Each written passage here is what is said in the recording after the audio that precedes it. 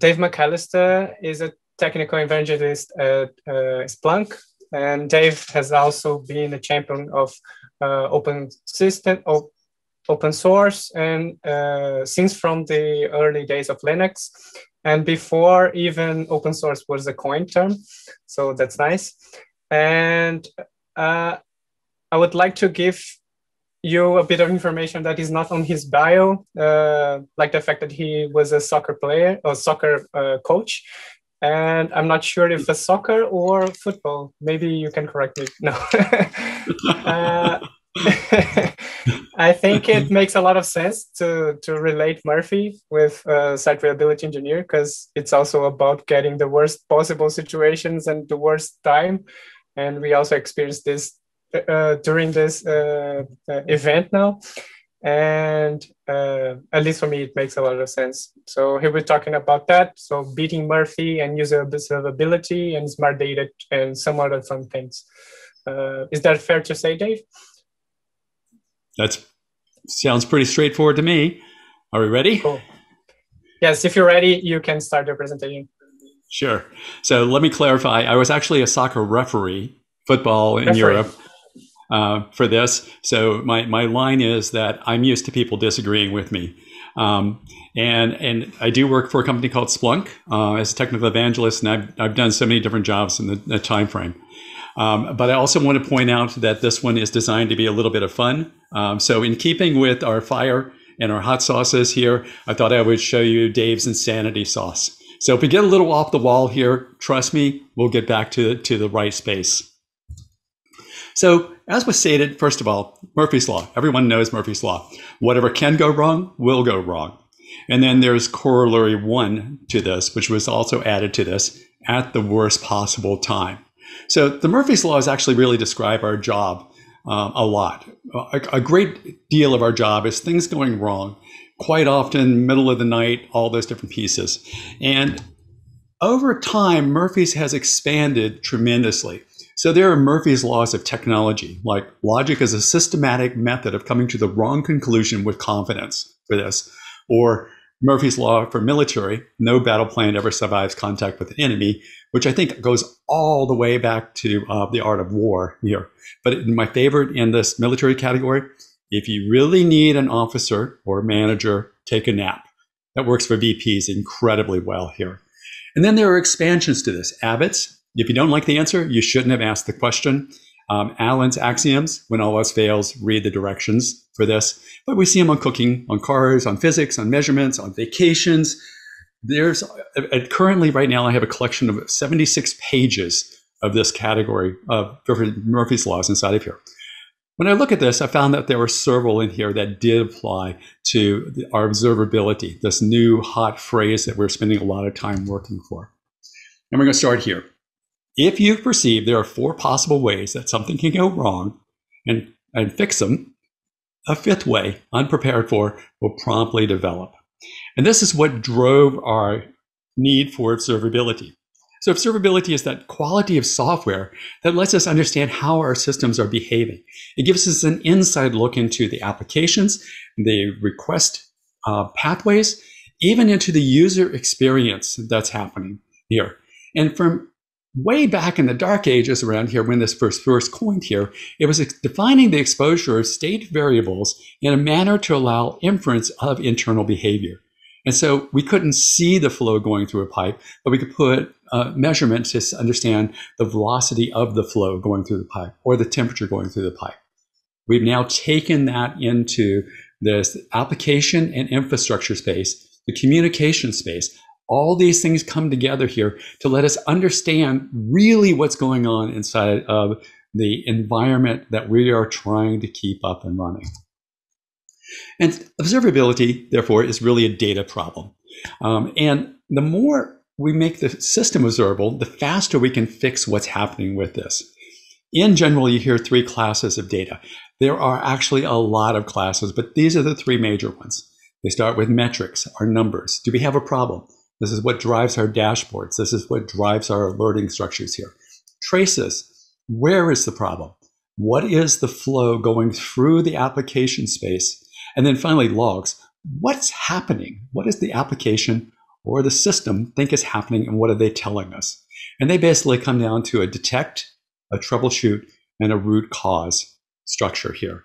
So when we deal with observability, the more data we can get, the faster we can get to the underlying cause, and the faster we can respond and remediate our issues for this. Real time becomes really important. We'll talk about that. Murphy's Law number 2 here. Every solution breeds new problems. And so we ended up with new solutions. And in general, you hear about two. There are two technology paths that are sort of coming into being that's driving this observability model here. And they are microservices, containers, if you will, and then cloud structures. Microservices create these massively complex interactions in here and are dependent on communication aspects. Because of that nature, those interactions may not be the same for every single request pathway. And therefore, your failures don't repeat exactly. They may repeat, but they're not going to repeat exactly inside of here. When we look at multi-tenancy, debugging can be a real challenge inside of here.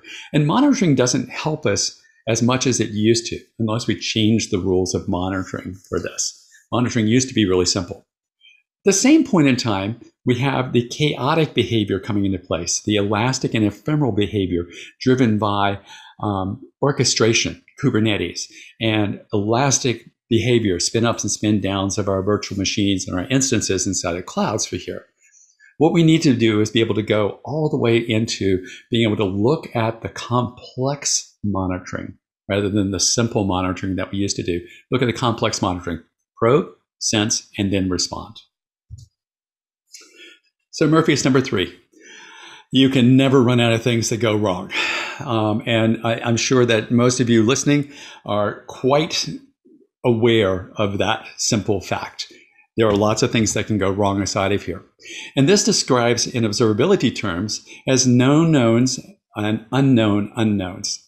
And so known knowns are the things we know can exist and we watch for. This is where monitoring used to start here. Known unknowns refer to things that we know exist, but we don't have all the information. We may be aware there are malicious hackers, but we have no idea how many there are.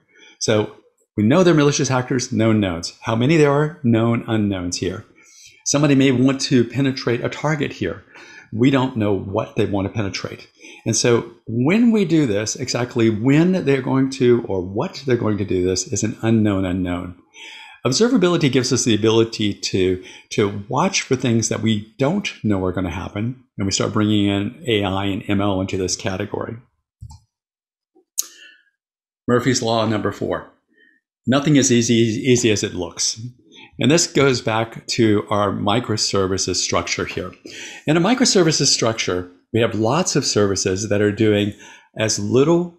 Well, little is not recipe. They are as small as necessary, but not as small as possible. And so each service should provide the full functionality without having to necessarily depend on other microservices to perform a functional work in here, but they could be separate services. And what happens is that a microservice problem that appears in one place can propagate the problem through other services. And this means that when we start getting into deployment structures, a deployment of a service, since they don't all have to be deployed at the same time, may actually cause an issue to appear in another service. This applies not only for our request, our user interface, our user engagement, but also for our logging structure, as well as for the metrics themselves. It is easy, for instance, for a front end piece to be changed out and suddenly generate 5 times the load going through the rest of the system, which will cause the rest of the system to be out of alignment with the now necessary demand, which then causes a slowdown on the front end. Who reports the problem and where the problem gets reported? It's probably not the front end reporting. It's doing its job. It's just getting throttled by a slow consumer model for this. But it may show up in checkout or payment services, and you need to be able to backtrack one way or the other to go through the microservices needs. likewise, we talked a little bit about this, but there is this complexity issue that is also now arriving at the same point in time. And this goes to the elasticity, particularly in compute clouds. And actually, compute in this case, we can consider public, private, hybrid. I don't care what kind of cloud it is, but the ability to spin up and spin down our instances in relation to the work that's going on is really important. The problem is that because of that spin up and spin down, we may not always have the same infrastructure running at all these times here. And that becomes an interesting aspect when we go to look at what caused the problem. So if, for instance, it's a networking issue showing up, is it because there's a virtual networking problem? And if we simply restart that node, for instance, the virtual node capability, the problem goes away because we may not be on that same node. There's also ephemeral behavior. And this gets us into not only do we not own the physical structure, but we may not actually be, quote, owning the virtual structure. So think serverless, AWS Lambdas or Azure Functions as an approach, where we simply hand the service over and say, run this for me and give me a result. Those things are gone almost instantly for this. For instance, an AWS Lambda warm start, I think, is 30 microseconds. An AWS Lambda general execution time, at least in our environment, is about 1.2 seconds. And so a problem could occur that when we go to look and see what caused the problem in a running space isn't there. And in fact, we're not even sure where it was when it ran. We can record the data that's in here. And then finally, something that quite often gets not thought about in this space is drift and skew. Drift and skew bring this into a structure that says all my systems are reporting data at various times, but they are all actually aligned. And so how we manage the drift and skew functionality helps us when we correlate the data. So Murphy's Law number 5, things get worse under pressure. If you were managing 2 servers, it's not a big deal for here. But if you're running, and this is actually a snap of one of the Splunk environments for observability, 2,247 servers, all of a sudden life can get a lot more challenging. You've got a lot more moving parts. You have a lot more things that you have to watch for. And it becomes really important that we start understanding how scale matters when we go up here. Here we get into the concepts for observability of aggregation, analysis, and visualization. And the problem when we look at this is that scaling is not one-dimensional. There's actually a huge number of dimensions inside of this. So for instance, we can be looking at a scale of namespace or the number of nodes, for instance, what we just saw with 2K inside of here. We can be looking at pods coming up and down, pod churn, how things are starting here. We can look at the number of services. Keep in mind that the services can be your functional map, but those services each could also expand. And so you may have payment services running across 18 pods at some times and 3 pods at other times. And we also need to be able to do the scalability challenges of being able to analyze this. Is it streaming? Is it batch? Are we looking at query on the fly structures? And we're bringing data in at different times. And again, correlation becomes really important. Those issues bring us into this larger picture, which shows that our scale, our system scale, is multidimensional. What you're looking at for this scale is the infrastructure scale with a little bit of space going to the applications here. This is infrastructure scale. We also have a similar scaling problem when we look at the application itself in this environment. And so our scale drives a lot of our needs around the data coming in, but it also drives a lot of needs around what tooling we need to be able to do this aggregation, analysis, visualization to lead us to a response.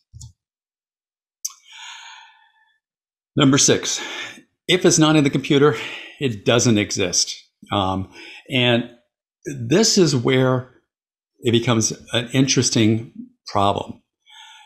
In observability, we are bringing in lots of data. If we're bringing in metrics, we're bringing in traces, and we're bringing in logs. That's a tremendous amount of correlated data. And so one of the ways that people tended to approach this, there are ways of reducing a data issue that feels like an overload, is you can either filter, which is bandpass filtering, if you will. I'm not going to pick things in the middle. I'm going to look at the two edges. I'm only going to pick things in the middle. I'm not going to see things on the edges here. Or sampling, which is a different way of approaching a similar problem. In this space, particularly on scale, sampling is not necessarily your best friend.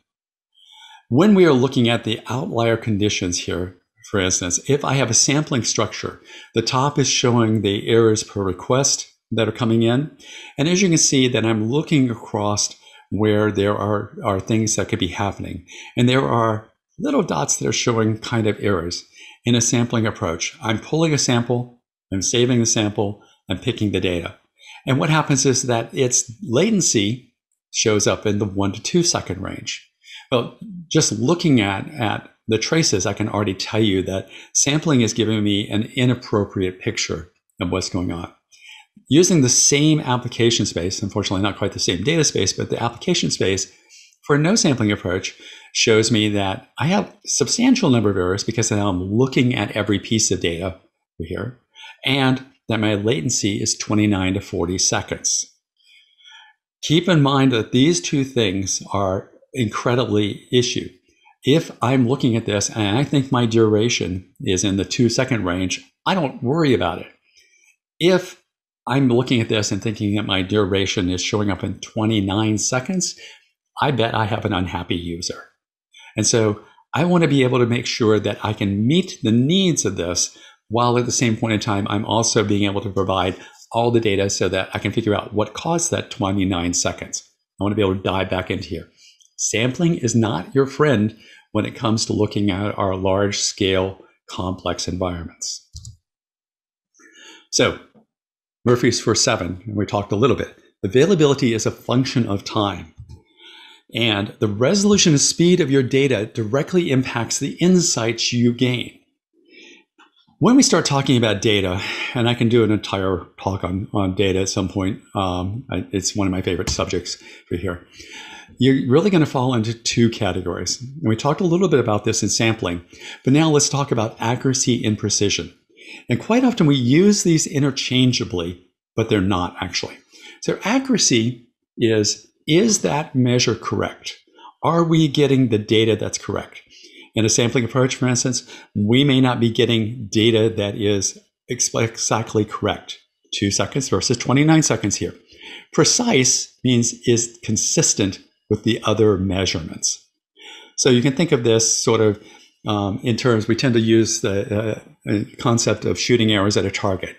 If your arrows are all over the place, but one of them's in the bullseye, you have an accuracy, but you're not precise. If your target arrows are all grouped together, but not in the bullseye, you're precise, but not accurate. Observability depends on both. And this becomes an incredibly important characteristic so that you know that you can trust your data.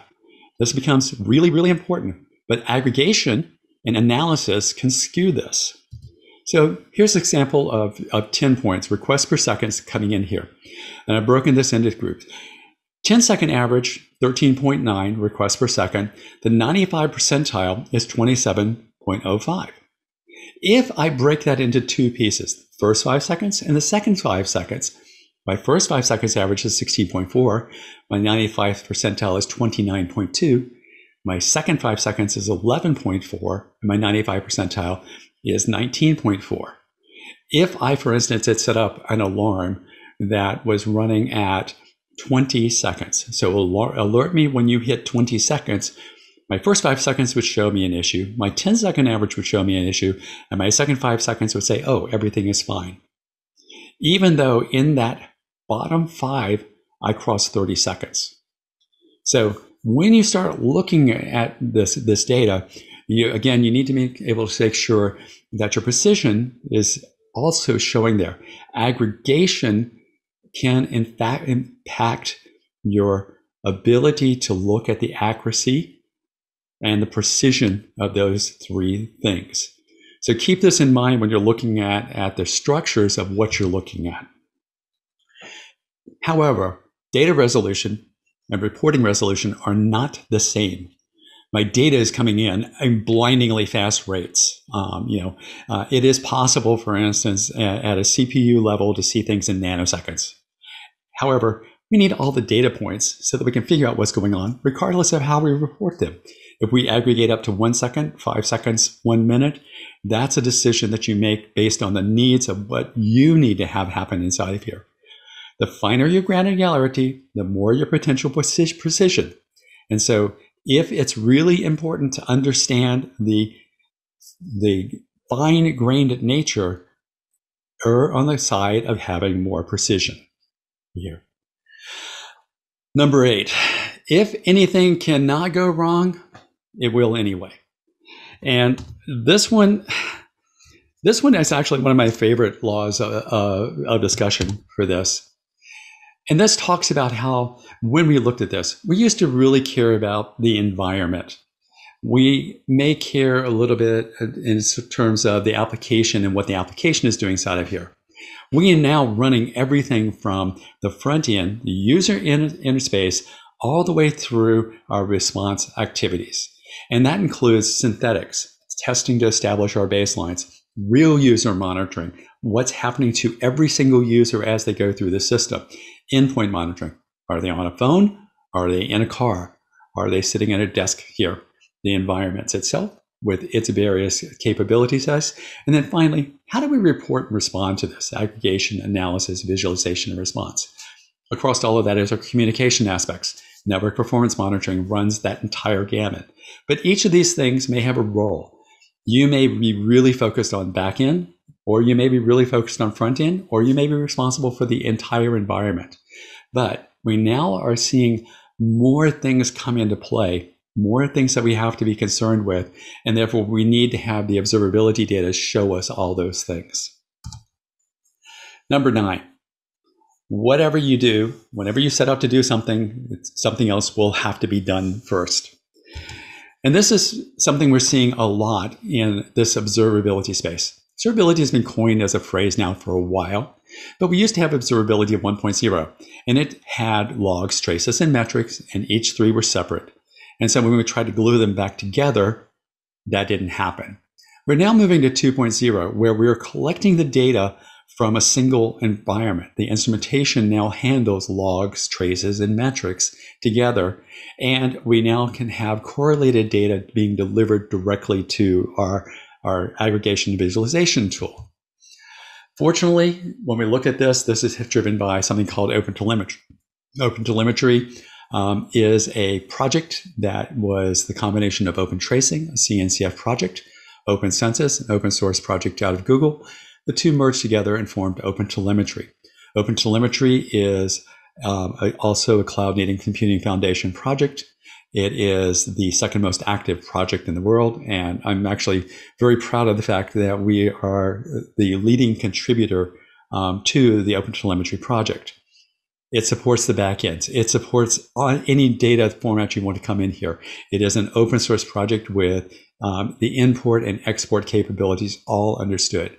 The tracing aspect is stable, and I believe is at 1.2 at this point in time. Metrics is stable, and we'll go 1.0 very shortly now.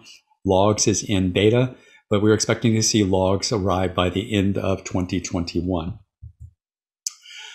So a couple of other touches I wanted to do here, and we're going to break off from Northeast for a quick second. Ashley Perry's statistical axiom. There are about 5 of these, but this one is really important. Numbers are tools. Numbers are not rules. And what that means is sometimes you want to know not only what it's telling you, but what's coming. The problem is that the prediction is only as good as the data precision and accuracy here. And when we start looking at this, there are certain things that we can do within this. We can estimate the resolution on the input time series We can account for the parameters of programs, time shifts, transformations inside of here. And when we start looking at this resolution, which is how the computation outputs data, this is where we start falling into it. And then we can start looking at this once we have this historic trends. How did this happen last week? How did this happen Black Friday versus sudden change? Did something suddenly increase or decrease 5x? Those things are issues. If something is stationary, so it's a standard line that we can pretty much establish, then yeah, it's pretty easy to do some prediction within the range of your resolution. Keep in mind that your resolution impacts the accuracy of what you're actually seeing. And in general, you can think of that if you have a data point, its precision is roughly one realm around that. So if you're at 1 second, you're actually seeing from about half a second to about a second and a half, depending on this. If you were doing this, expect false positives and false negatives. This is something that you need to think about when you're looking at this. Incredibly useful, historic, sudden change, trend predictions, all these things are here, but expect to look at this and not always see exactly what you think you're going to see. Baker's Law, misery no longer loves company, it insists on it. When things go wrong, it's no longer just our job, the SRE job, to resolve this. It's now the job that's going to be the developer. This is where our DevOps practices and culture starts coming into play here. Everybody is responsible for everything running. So this becomes our incident response. How do we identify root cause? Who is responsible for this? Pass off. How do we do testing to make sure that things are resolved correctly? And in a sense, even how do we shift left to try our best to make sure this doesn't happen in the first place? Hill's commentary. There are 4 of them here, but the bottom one, in our space, if it doesn't matter, it does not matter. The problem is that in our world, there is a corollary to this until it does. So if it doesn't matter, you don't have to worry about it until you do. Observability, again, gives us that data to be able to go back and say, oh, it didn't matter until it mattered, and now it matters. What the heck went on? And so now we can take a look and see what's happening there. And finally, to close out, all's well that ends. And for that, this has been a great time. I've really enjoyed chatting with y'all. And let me close with one other additional law. This is called Faber's Law. If there isn't a law, there will be. And so I'd love to hear from you if you have your thoughts on what Murphy's laws and how they apply to your own environment. Or if you've got a new Murphy's Law that you want coined that works inside of your space, feel free to reach out to me and let me know what that is. Thanks, and I'll turn it back over to our host. Thanks, Dave. Really on time. I really like that everyone on our tech is really on time. This is really nice. I have a question. I had other questions, but you answered all of them. So the presentation was really complete. I really like it. So it's more about data, like how to spot and avoid bias in data, like when we are talking about aggregation and all that. Yes. One of my favorite topics, I wrote I think a 2,200 word article on what's known as observability bias. Bias is interesting. It's hard to avoid because we tend to assume that the data is exactly what happened. And what happens is that when you look at this, you will bias yourself by seeing the data. Think that sampling exercise. We saw the data tell us that we had a 2-second latency. The data actually did show us that we had a 29-second latency. We would bias ourselves towards that 2 seconds. What this means is that when we're looking at this, we have to be willing to occasionally deep dive into our data. And if you go all the way back to the original observability bias structure here, sometimes the problem isn't what the data is showing. This goes all the way back to World War II, looking at planes being shot down and deciding to armor where the bullet holes were until it was pointed out that the planes that didn't come back were the ones that they needed to worry about. So again, don't throw away data. Make use of your data the best way that you can make sense. You are the experts in your system. You actually understand your system probably better because you're responsible for the end-to-end running of it. And so make sure that your bias is towards deep data inspection. Good. Thank you. Thanks. We have some inputs. They're not questions, so thank you, Dave. Full of insights. Great t-shirt, by the way. And super talk, Dave. Really enjoy it. So a bit of feedback. I would also like to ask, like, for the slides, can you share it somewhere, like maybe on Twitter, or so we can have access to the slides? Yes, I will make sure. I will make sure these slides are available. I have to admit, honestly, this is the first time I've done this presentation, and so it's been a little bit interesting trying to fit everything in. Because when I started writing them, by the way, I ended up with 25 different laws. And I started cutting them back, and I kept going, oh, I can't cut that one. That one's really important. Yes. And so yes, I will put these slides out. I'll send them to y'all, and we can send them out to the attendees and registrants. Perfect. Another question that I have, will this become a blog or an article, something like that? Yes, this will probably end up, there's been a couple of requests to write this into a deeper article. And again, I started doing this, and after I hit the first 2 laws and was at 1,200 words, it may become a series for that. Yeah.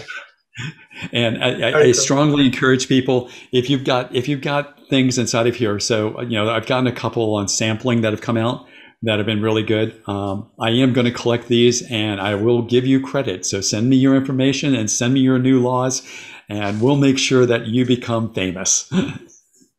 That's perfect. Thanks for this.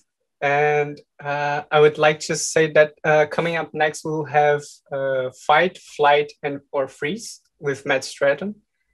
And yeah, looking out for that. Thanks a lot, Dave. Cool. Thanks. Bye. Bye.